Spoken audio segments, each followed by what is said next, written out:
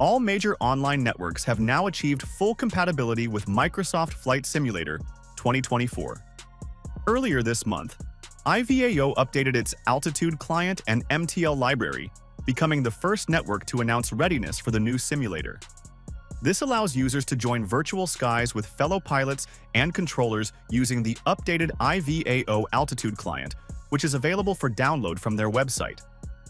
Following IVAO, PilotEdge has also confirmed compatibility with MSFS 2024. Although PilotEdge didn't have early access to the simulator, they have since updated and tested their client to ensure functionality.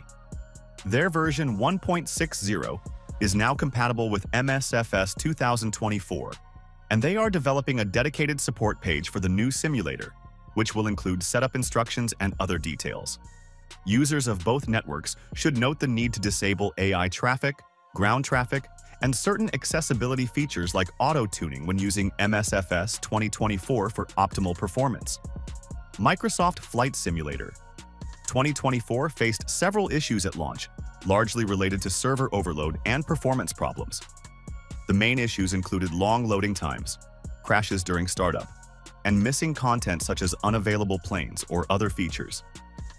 These problems were attributed to an overwhelming number of players attempting to access the game simultaneously, which strained the server infrastructure. The development team explained that a critical service handling game data requests became overloaded, resulting in cascading failures.